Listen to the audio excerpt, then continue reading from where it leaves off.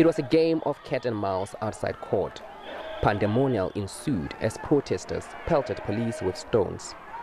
Police retaliated, firing stun grenades to disperse the angry crowd. That's why people were not good, were not feeling happy.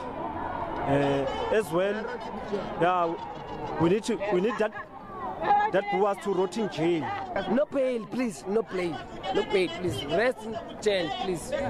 Inside court, all 5 accused pleaded not guilty. They are facing 2 counts of murder, attempted murder, defeating the ends of justice, and kidnapping.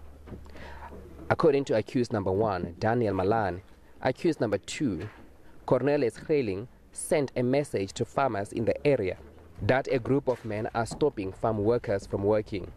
A scuffle ensued when Hreiling isolated one of the men from the group.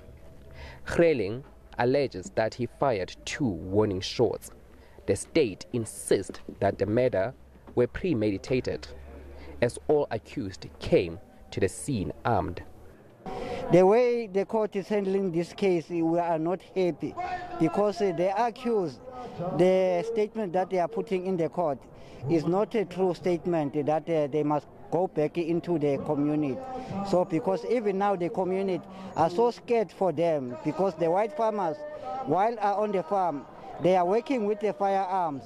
How can you speak with a person that has been killing the workers right on the premises of the firearm? Even this thing that the people, they are saying that people, they were having a gathering, people they were going to ask, only few people they were going to ask why they bring people that are outside of the farm. Because the Zenzele was taken from the work and coming down to the farm. Everything that they are saying is not true.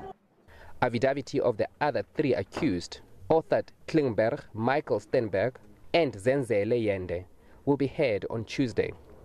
The Coka brothers were laid to rest over the weekend. Dumela Matshogo, SABC News, Mkhondo.